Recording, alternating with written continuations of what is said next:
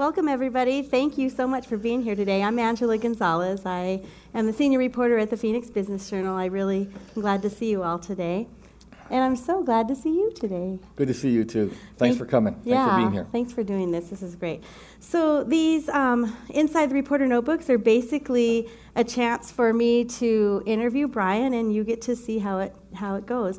And then we'll have time for Q&A at the end if you like. Probably closer to about 5 till 9 or so, because you have an appointment afterwards? Yes. Can we talk about what you're going to do afterwards? It would be very uninteresting to these people. They would want to, if we get into that, they'll want to leave. Okay, so let's just start from the beginning. You were president over at University of Phoenix. You were doing well, stock was just skyrocketing, everything was going great. Meanwhile, Grand Canyon here was a nonprofit, private Christian college that was on the brink of bankruptcy, right, failing. And all of a sudden you get this call from these investors and they say, hey, how would you like to come and make this college succeed? What were your thoughts back then? Well, it's interesting. If you back up just a little bit before then, we tell our students that we believe that God has a purpose for their life, and everybody's born for a reason and for a purpose. And if you can find that, your life tends to go better. I spent the first part of my life in Christian education as a student and as a teacher. I was a high school teacher and a basketball coach, and I was a college professor and a basketball coach. So my life was going in that direction, and we moved to Arizona, my wife and my kids, because I was going to finish a PhD program at ASU and then go right back into coaching. But I had 3 kids. I had a 4th one on the way. I was making $5,000 a semester at ASU teaching philosophy as part of a humanities course, and so things weren't going well. Before I adopted a lot of my thinking about retention. This is not what my wife had in mind. So I wandered into University of Phoenix in 1987, and they hired me. And I ended up staying there 22 years and running Apollo Group, which is a publicly traded company. So when Grand Canyon called, it was like I had all that experience in Christian education, and then I had the experience of running a publicly traded education company, even though I've never taken a business class in my life. I actually ran 2 publicly traded companies there. And so this seemed to be the perfect, it seemed like my background had set me up for this, because this was a struggling private Christian university that needed a new way to do business because it was about to close. And we were going to use the public markets to make this thing work. So when they called you, did they tell you that their plan was to take it public? You knew that when you came in? Yes. When we got here, there was about 900 students on this campus. There were a few thousand students attending online. The campus was about 100 acres. But Arizona is unique in that we don't have a history of private education here. If you go to California, there are 70 private universities. If you go to Texas, there are 40 private universities. And Arizona does not have a history of that. And so we thought the opportunity to build a private Christian university in a state that didn't really have much history of that but we weren't going to be able to do it through the typical means. We weren't going to go out and get $2 billion donated to the university to build up a large endowment. That wasn't going to happen. And so it was our determination that the way to do it was to use the public markets, which is very new. It's very different. It's very different, especially to do that at a traditional university setting. And so they said that was why they wanted us. That was one of the reasons they wanted us to come, me and many others. But it was a tough decision, right? We were at Apollo Group for 22 years. The market cap of the company at that time was $16.2 billion. We had 400,000 plus students. We had hundreds and hundreds of friends. And so to leave that venture at the peak of what we were doing to come here, because this was a complete and total risk. I mean, this had never been done before. There was a huge amount of debt. The campus was in disarray in terms of buildings and infrastructure. And so it was a big risk to do this. Exactly. And so when you first started here and you were starting to build this and take it public, what are some of the lessons you learned, some of the things that you brought with you from Apollo, some of the things that helped you make good decisions, things that maybe didn't go so well at University of Phoenix when it was in its growth mode? Well, the biggest thing is that we thought that the future of higher education was going to be a hybrid campus. And that is to have a fully built out campus for working adults who wanted to return to school and go online. We had a long history of being able to do that well. We were really the pioneers in that. We started thinking about delivering education online at University of Phoenix in 1989. And we had it fully up and going by the mid-90s. And so we were really a pioneer in doing that. But we also thought that to endure into the future as a university, you had to have a brand that was built on a traditional campus setting, that was rooted in a location. And so we thought the hybrid campus was going to be something that was going to be what a lot of universities sought out, and you can see universities doing that all over the country now. So I think we were on the foreground of that, but we also knew the biggest problem in higher education today is it's too expensive. It's just too expensive. Private universities, many private universities cost families $50,000 plus a year.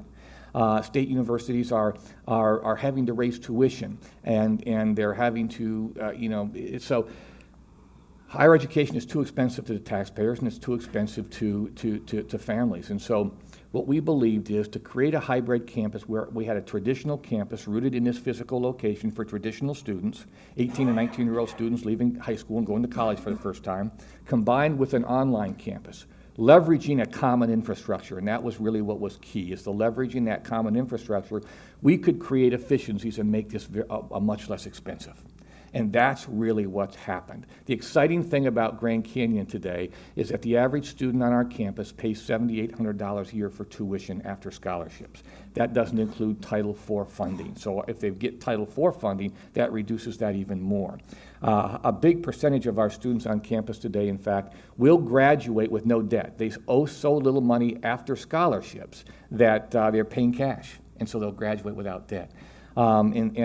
So we've made private higher education available to all social classes of Americans, which is a very important part of our mission and what we're trying to accomplish.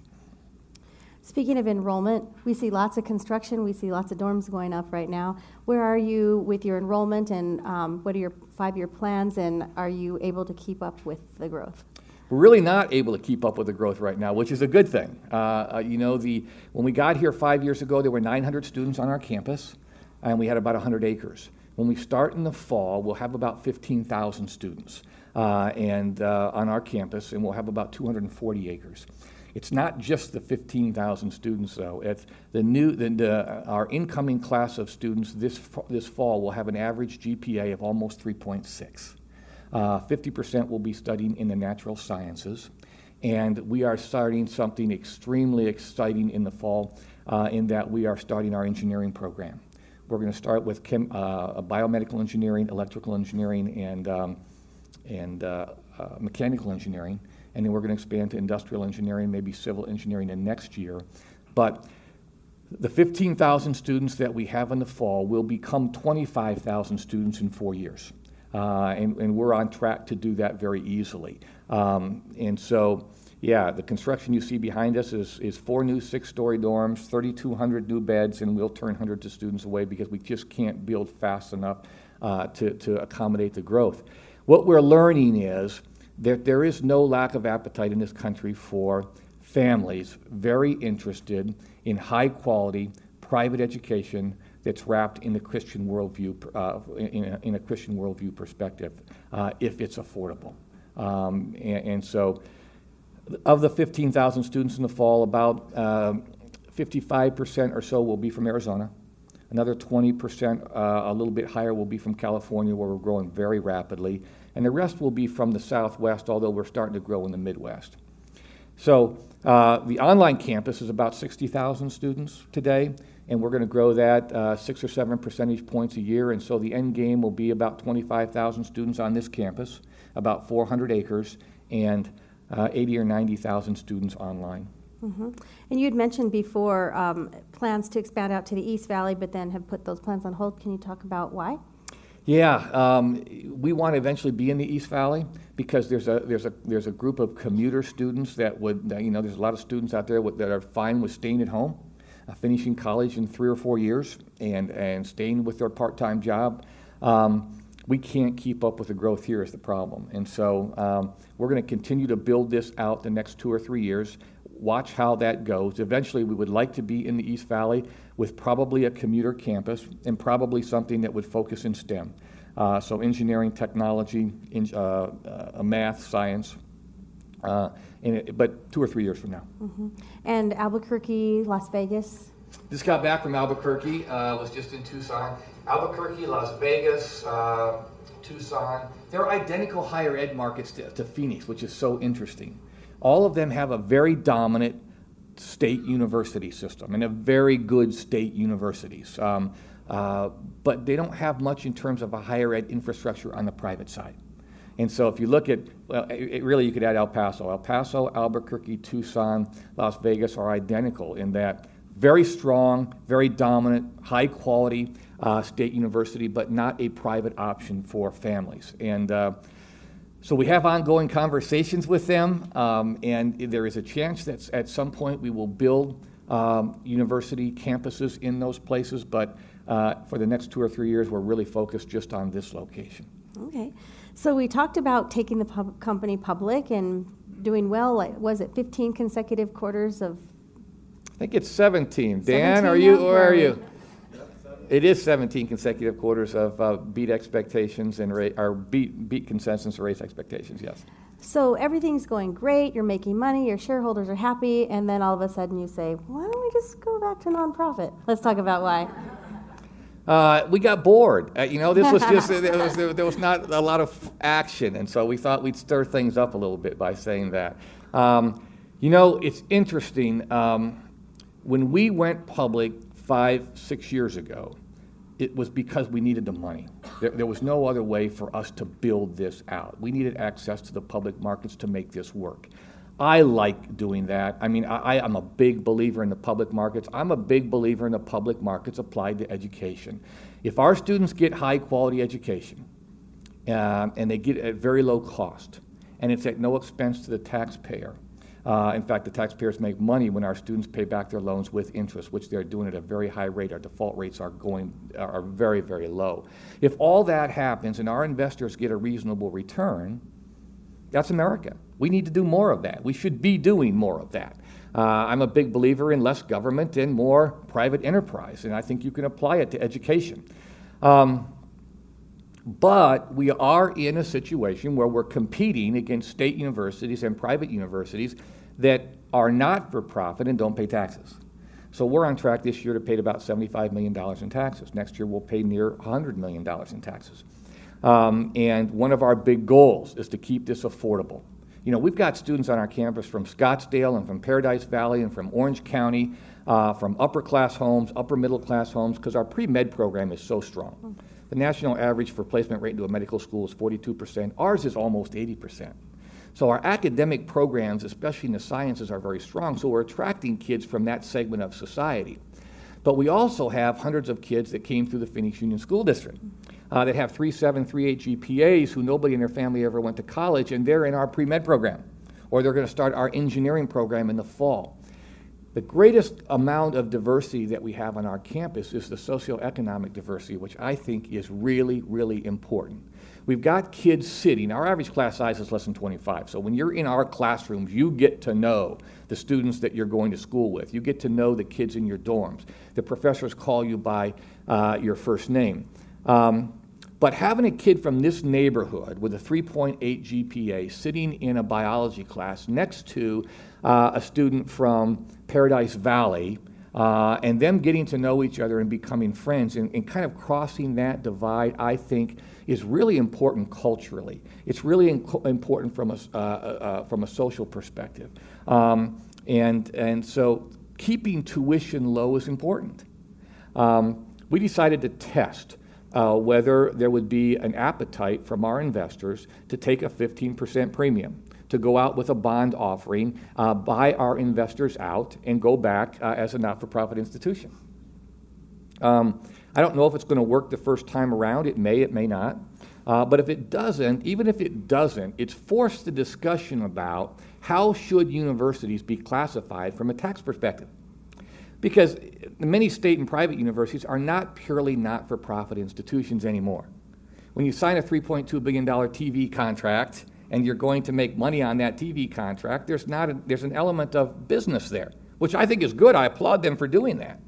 But we're not a purely for-profit institution anyway, either. You could argue that when we have 25,000 students here, 70% studying in the STEM areas, we're going to be a big part of providing the workforce for Arizona that will attract companies to come here and create jobs. And so the public good is being serviced by what we do. And so we're trying to force the discussion of how should universities be classified from a tax perspective. You know, the good thing about going not-for-profit is all of a sudden we won't be paying taxes, which allows us not just to keep tuition where it is, we may be able to lower tuition. The bad part of going not-for-profit is it's going to be $2.5 billion worth of debt, which is a significant amount of debt to go to bed with every night thinking about. And so we'll see how it goes, but either way, nothing will change about our strategy. We're going to grow the campus to 25,000 students. We're going to keep raising admission standards. The average incoming GPA will continue to go up. We'll continue to build out programs. We have 8 colleges. We have 160 programs now. That'll grow to 200 programs by the end of this calendar year. And so none of our strategy will change if whether it works or doesn't work. What are some of the barriers that you've stumbled upon as you had thought about going nonprofit, like raising money, what the shareholders are saying? What are you seeing there? Well, the biggest barrier is the biggest barrier is the shareholders. The shareholders are very, very bullish on this. They like making money. Well, it's that. There's no doubt about that.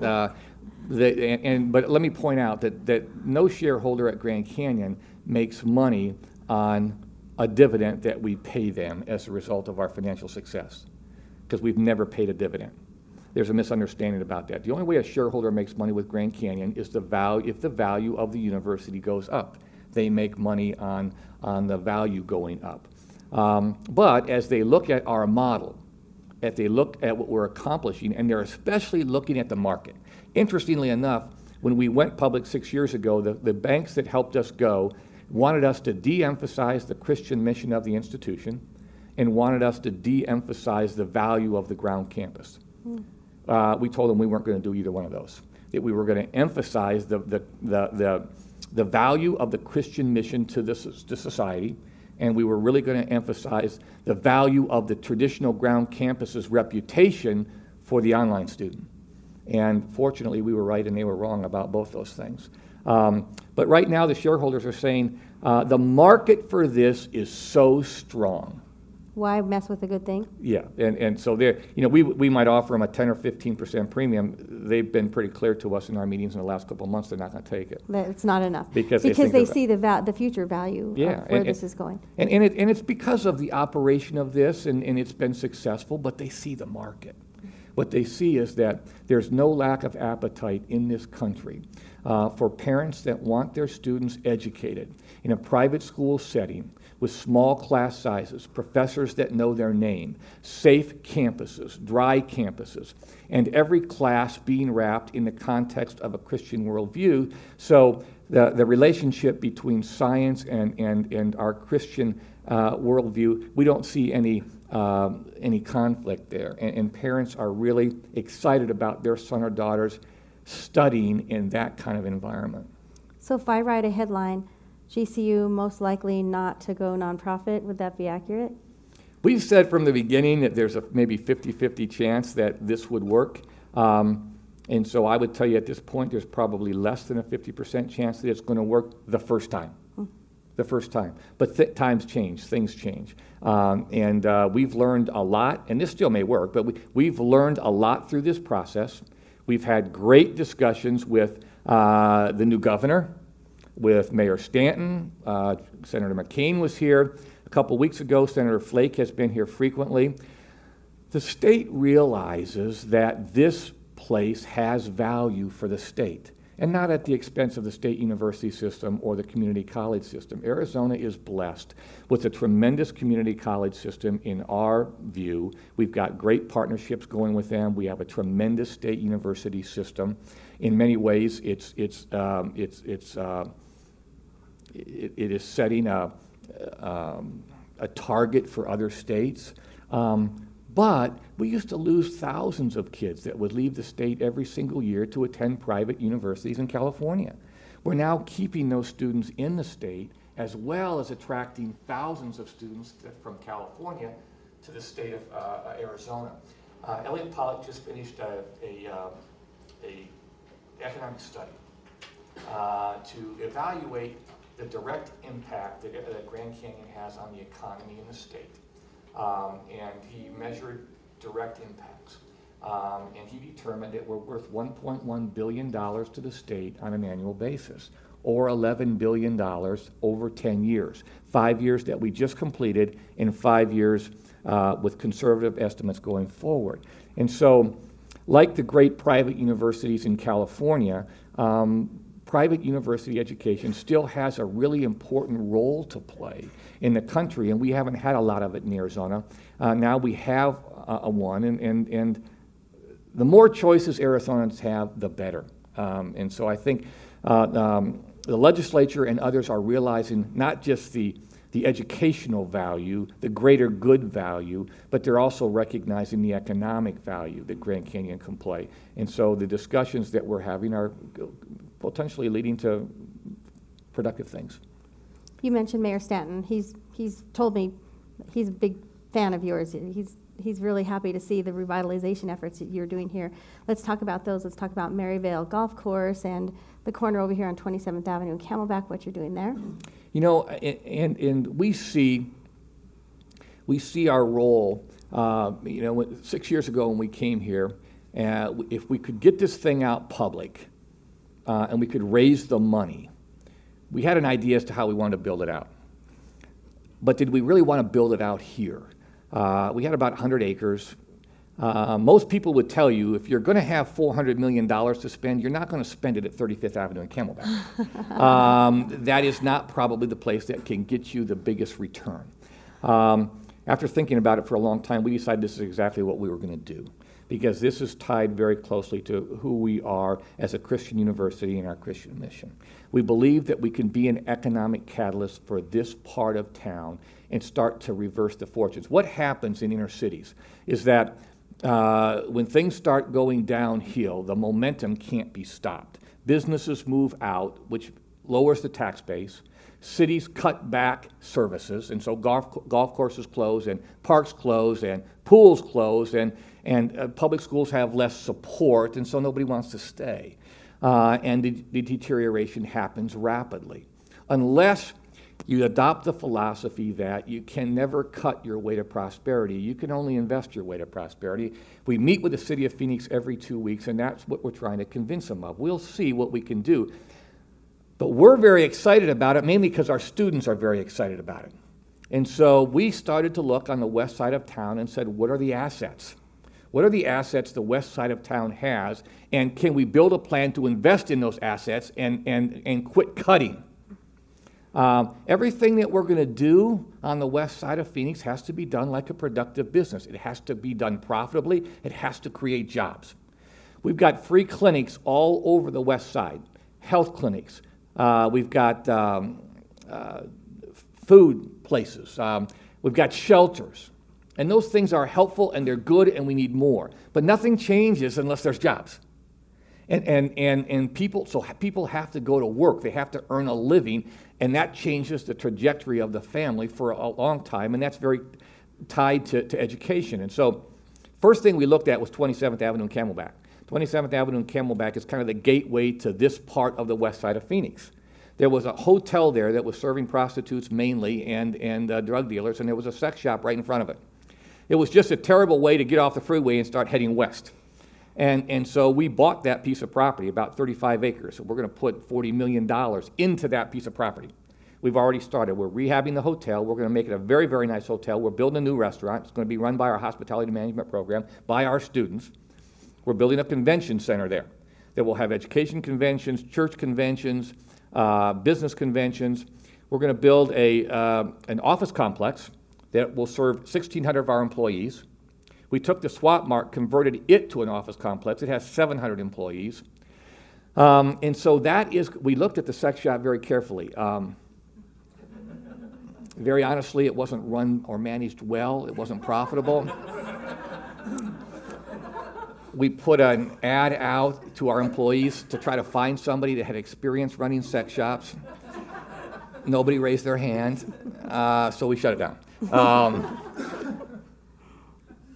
But in 18 months, that is going to be a bustling industrial center, commercial center that's going to have 2,500 people coming to it every single day that will create hundreds of jobs for people in this neighborhood. And it'll be a gateway to the west side that people will be proud of. A couple blocks down, we've got 240 acres here growing to 400 acres. It'll be a $2 billion business. We looked at 59th Avenue and Indian School and said, that's an asset. I mean, that's a 130-acre golf course that could be as good a golf course as there is in Arizona. We have a golf management program. We have a hospitality management program. So we worked a deal with the city. They were losing $250,000 a year on it. They kept cutting back services, which is what cities have to do. We said, if you'll let us manage it, we'll invest $10 million into it. And we'll create one of the top 5 golf courses in Arizona, and we're very serious about that. It's 130 acres. Phoenix Country Club is 100 acres. We got the same architect that architected Phoenix Country Club, and he said it's going to be a Phoenix Country Club on steroids, but it's going to be a public golf course to serve the community at the same rates. We're going to build a 10,000 square foot clubhouse, all new greens, all new fairways, all new tee boxes, bunkers. It will be a world-class golf experience for public rates. And it will attract people from all over Arizona. We're going to take that from 37,000 rounds to 55,000 rounds. We're going to hire hundreds of people who will work there, including our students, and we plan to make that a very, very profitable venture. Our goal is to make $1 million a year at that property and then keep investing money into it.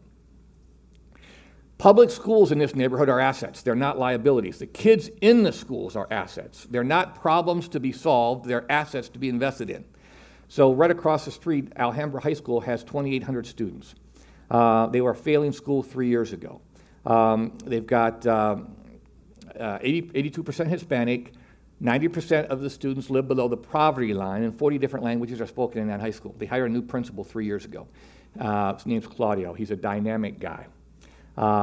We said to him, why don't we build a learning lounge on our campus that will open between 3 o'clock and 8 o'clock every day. We've got hundreds of really smart kids around here who really want to do something valuable to be significant in somebody else's life.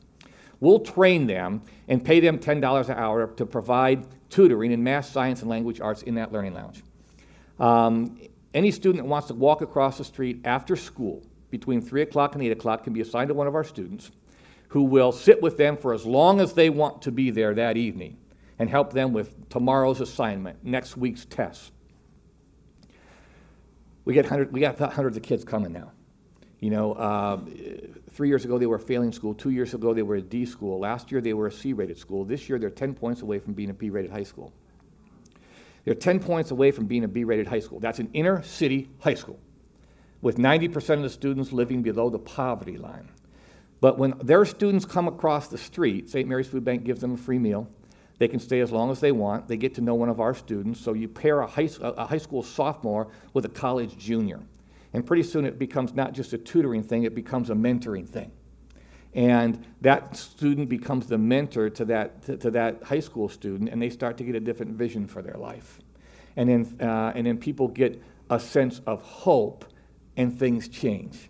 And so now we're taking that program, we're extending it to Maryvale High School, we've extended it to Borgade High School, and so kids are coming in the hundreds onto this college campus, meeting our students, giving themselves hope as a high school student that they can become a college student. And if you can get one to come and they graduate and they go out and be a nurse or a teacher or an engineer or a doctor, the family's trajectory changes.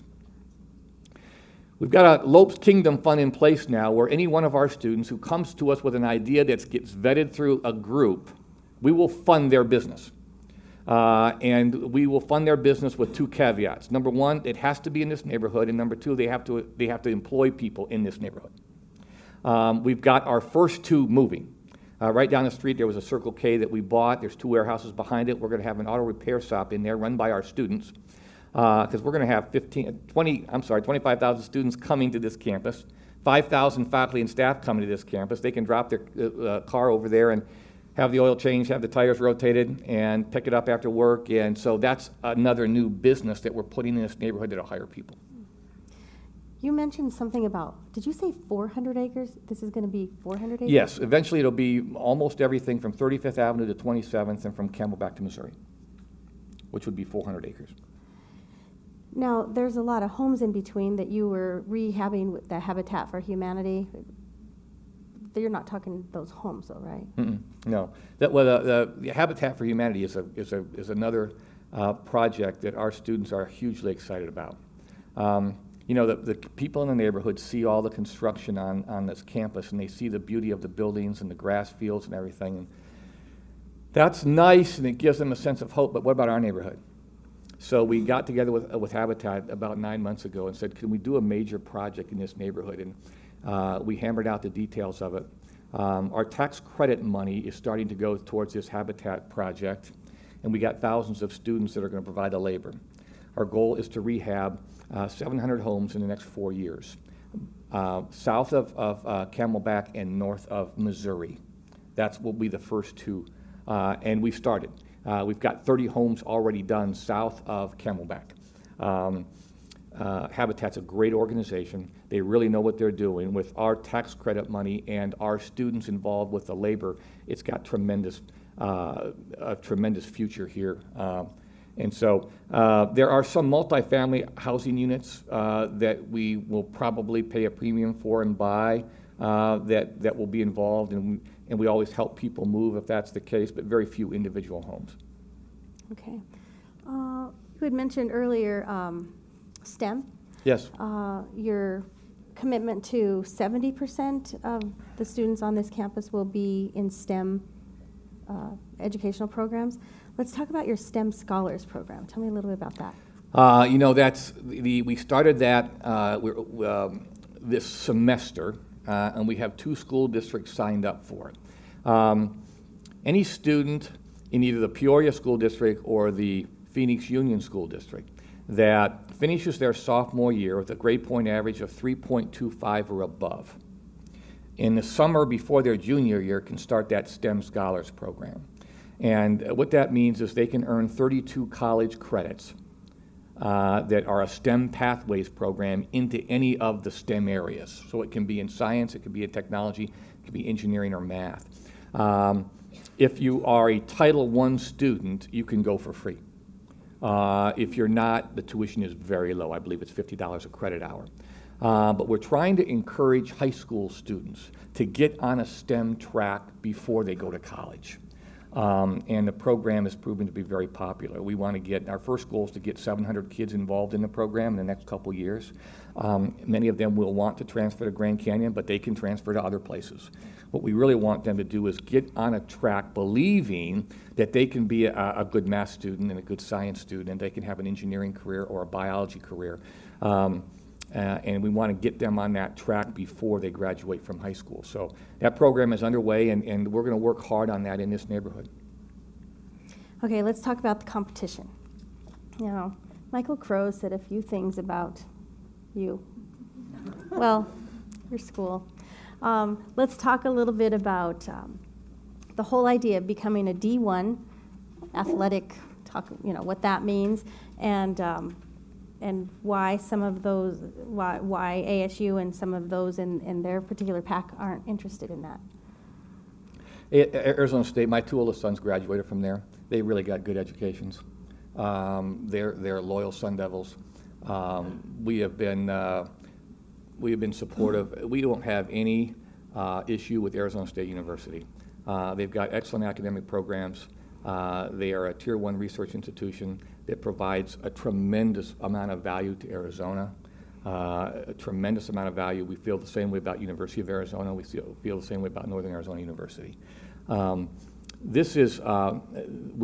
a private school. We have a Christian mission, and it takes people a while to get used to the fact that we're a publicly traded company. The publicly traded company part of what we do is just the funding mechanism. It doesn't have anything to do with what goes on our campus with our students. And what we want to be evaluated on is not our funding mechanism. It's what goes on our campus with our students. What's the quality of our programs? What is the quality of our instruction? What's the quality of our students?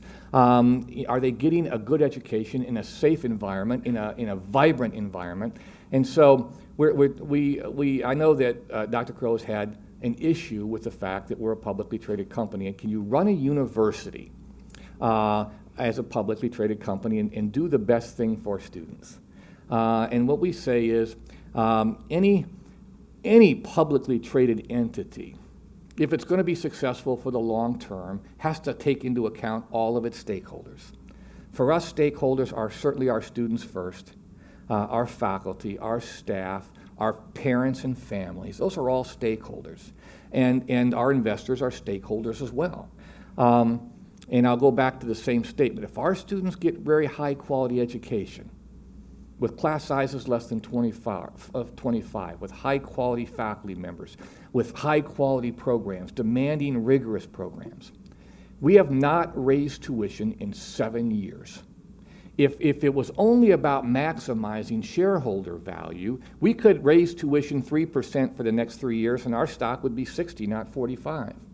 We're not going to do it. Our stock opened up at 12. It's now 45 or 46. Our shareholders have got more than a reasonable return. They've done well. It doesn't need to be more exorbitant than that at the expense of our students. And so if our students get high quality education, if it's at very low cost, if the default rate on our student loans is so low that when students pay back their loans with interest, the taxpayers actually make money on those loans, if our investors get a reasonable return, we think that is a credible model. And is it a different funding mechanism than the state universities? Yes. Should the state universities have their funding mechanism? Absolutely.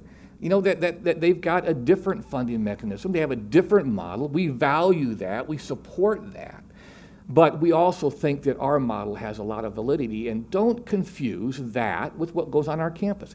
We're evaluated by the Higher Learning Commission, by the Department of Education, by the Internal Revenue Service, by the Securities and Exchange Commission. We've got all kinds of people evaluating what we do here, and so we don't need somebody else to do that. We've got plenty of people to do that. One of the things that I've told the governor is that, and the mayor and others, you will never hear me say a bad thing about Arizona State University or the University of Arizona. It's counterproductive. It's not good for Arizona. We need more higher education institutions, not fewer. And I will acknowledge that I've criticized Dr. Crow for his criticism of us. It doesn't feel good, but I wish we could get a common understanding and that stuff could stop. As far as Division I athletics, there are 3 things important to us around here. Number 1, our academic programs, and the highest quality academic programs that we can provide for our students. Number 2 is the performance areas. This is a very vibrant campus. We love the performance areas on our campus, and our students love them. We're just finishing our 5th theater production this year, over 200 performances. If you aren't doing anything fun this weekend, it's Oklahoma, and I'm telling you, it's really good. It is fantastic. And I would highly encourage you to think about doing that if those things aren't sold out. But theater is important to us. Music is important to us. Dance is important to us. Our debate team is in its 2nd year, and they're competing all over the country. In fact, they just got back this week where they have another first place finish. Debate's important to us, and athletics is another arm of that performance. We have 22 Division I sports. We're in our 2nd year of transition. Our athletes deserve to have the same opportunity as athletes from every other school. We were invited into the NCAA by a conference. We met all the requisite requirements. We're doing all the necessary steps to get full membership after 4 years. Again, our funding model shouldn't have anything to do with it. And so we're excited about the future with regards to that. And if any of you don't have season tickets to our basketball season next year, I can help you out as soon as this is over. Just walk with me over to the arena. It's going to be a great year. But we're being fully embraced by the NCAA. We've got fully built out schedules, and our students, athletes, deserve the same opportunity as every other student athlete. We played Northern Arizona University in a tournament game just last week, and it was a great experience. Their fans had a great time. Our fans had a great time.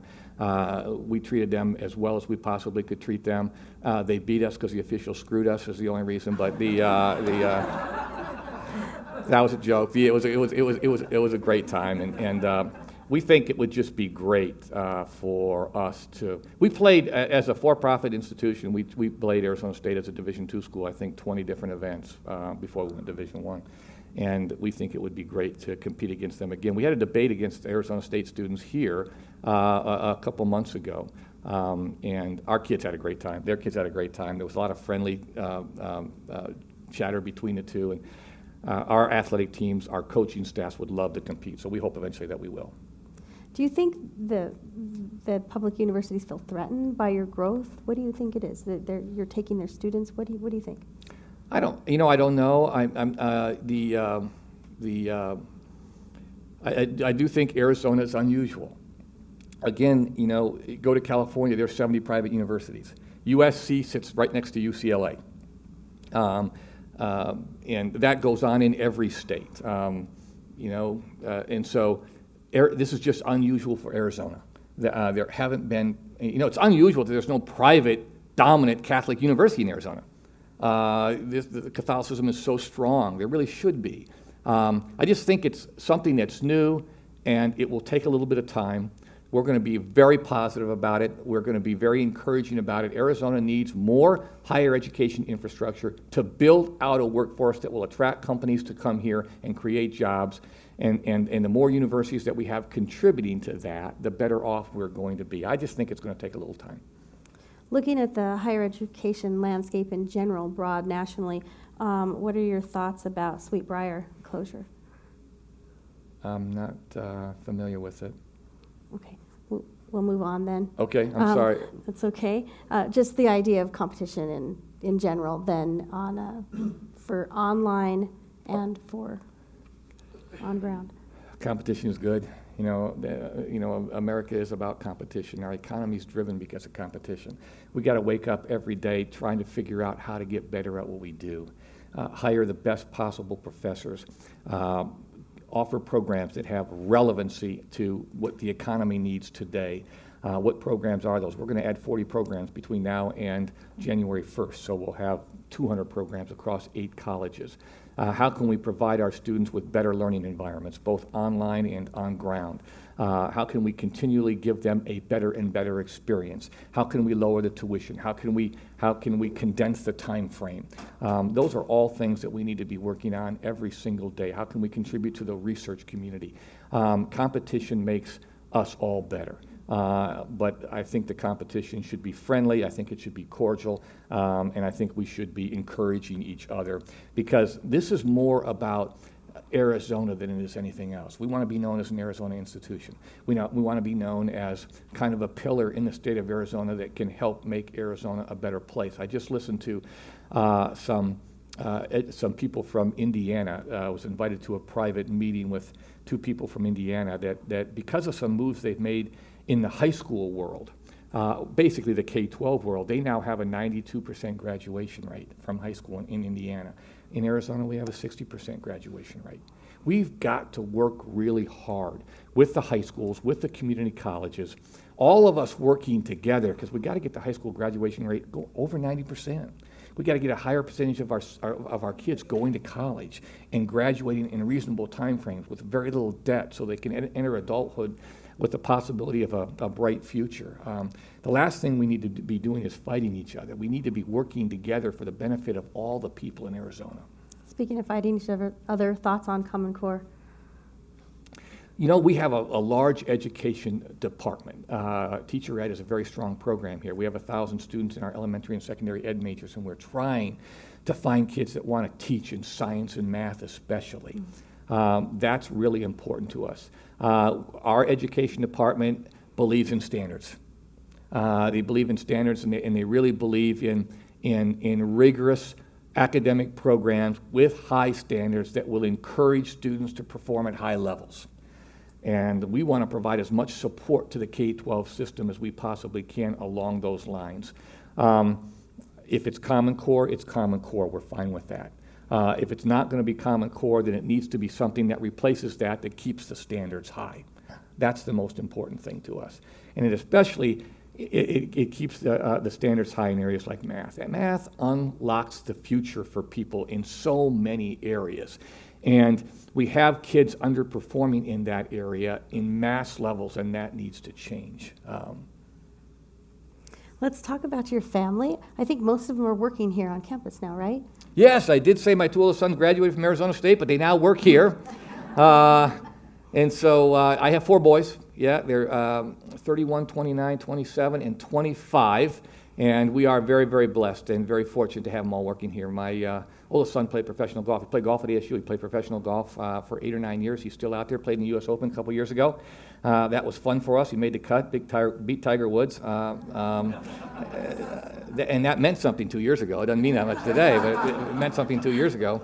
And he's going to be the general manager of our golf initiative at Maryville. My second son works in our business analytics department. He was a finance major at Arizona State. My third son is our golf coach, who's a graduate of Grand Canyon. He's our golf coach. My fourth son does administrative things in the copy center, and he runs the mailroom. And yeah, so we're all here. I see him every day. I don't know how good that is for them. It's good for me, and most of them live in the neighborhood, so it's good to have that. And your wife? Yeah, she was a teacher for 17 years. God bless her. I eventually got out of teaching and started making more of a living so she could take care of our kids. But yeah, she's over here all the time. We're here 3 or 4 times a week. She loves being over here.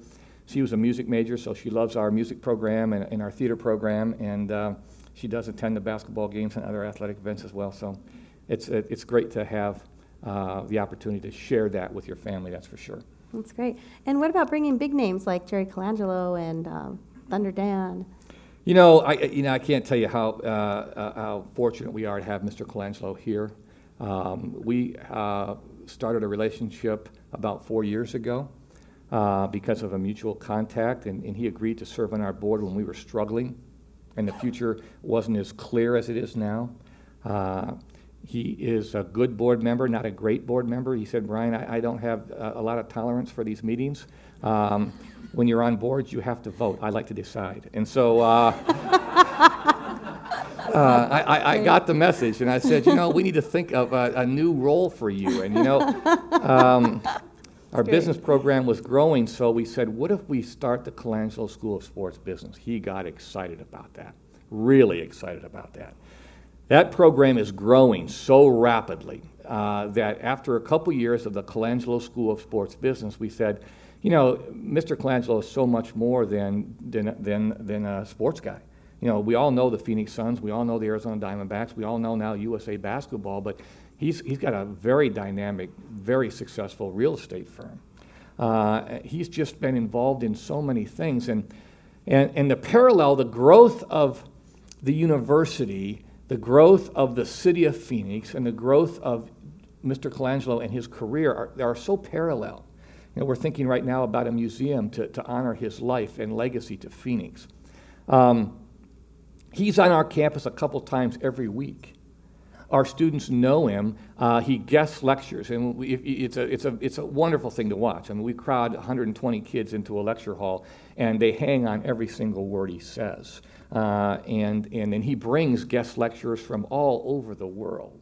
So the experience our students are getting because of his presence here. Sure, does his name help? Yes, but it's way more than his name. It's his presence and what he brings to the students. And most importantly, how he lived his life. Tremendous husband, tremendous father, tremendous integrity. When you are around him, you realize that when he says he's going to do something, he doesn't just deliver, he over-delivers, and that's what I tell our students. If you spend 50 years of your life over-delivering, you will make deals as easily as he does, and that's why he makes deals so easily. So for him to have here, for us to have him here, is an unbelievable blessing for us as an entire university. Dan Marley, when the Suns passed him by for their head coaching job and he resigned, he started showing up at our games sitting in the front row. And so I called Jerry and I said, Jerry, does he have a resume in his back pocket? Is he interested? And so he called Dan because he drafted Dan. They have a great relationship. And he said, I would be interested.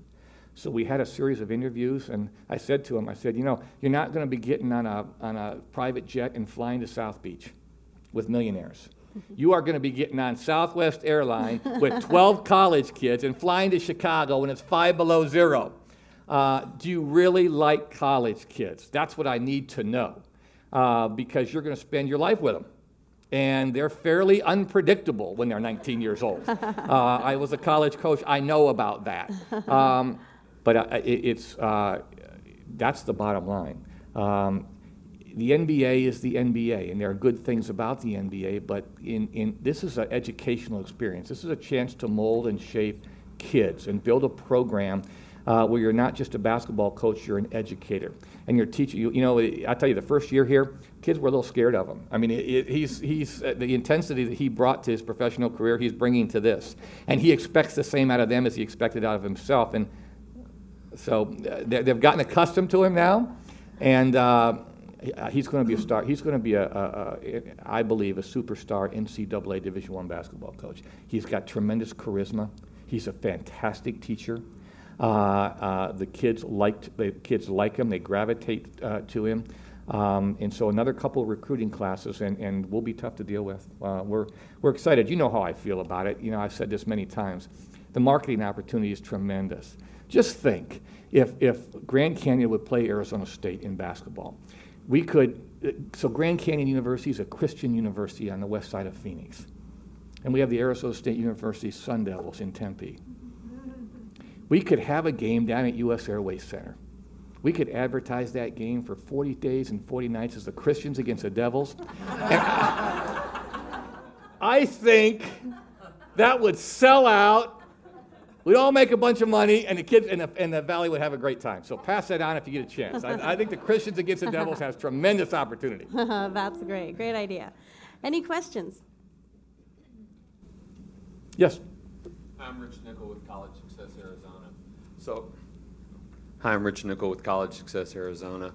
So speaking as a leader, a higher education leader in the state, talk to us a little bit about, you know, if you were governor and facing some of the challenges he has with the budget and, you know, different higher education policies we have right now in the state, what would you do to increase attainment, especially for this opportunity group that you talk about of kind of diverse, low income, you know, first generation kids need to get in the game? You know, I can't speak to really policy, and one thing I'm fairly certain of is that I will never be the governor facing that issue. I think we got a great governor, though. I think we've got a really good person for this time in our state's history. He needs to deal with all of his challenges around the state university system and funding and all that. All I can tell you is that we want to be a big part of the future of Arizona from that standpoint. And we've got a financial model now that can stand on its own. I think it's stable and scalable for 20 years out. I think that we're raising our admission standards. The average incoming GPAs are getting higher. We don't do remediation here. The community college system is doing a fantastic job with a lot of that. We need to work with them, but we really need to work with the K-12 system. I mean, this STEM Scholar program is an example. The closer the universities can work with the K-12 system in a myriad of ways, the stronger we'll be together going into the future. Higher education is too expensive in one sense because it takes too long. Students should not be taking 5 or 6 years to complete bachelor's degrees. If we would cooperate with the high schools in a more thorough way, I think we could get to the point where kids could graduate from college in 3 years, where they could come in. We want as many of our students as we can get coming into the university with at least 30 college credits. There's no reason for really strong 3.8, 3.9, 4.0 students to repeat in the first 2 years of college what they've done in the last 2 years of high school. All of that inefficiency needs to be eliminated from the system. That's a way to reduce cost.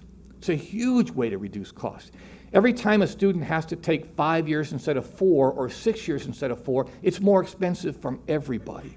And so, you know, another part of that, though, has to do with the quality of the teachers we're putting in our K-12 system.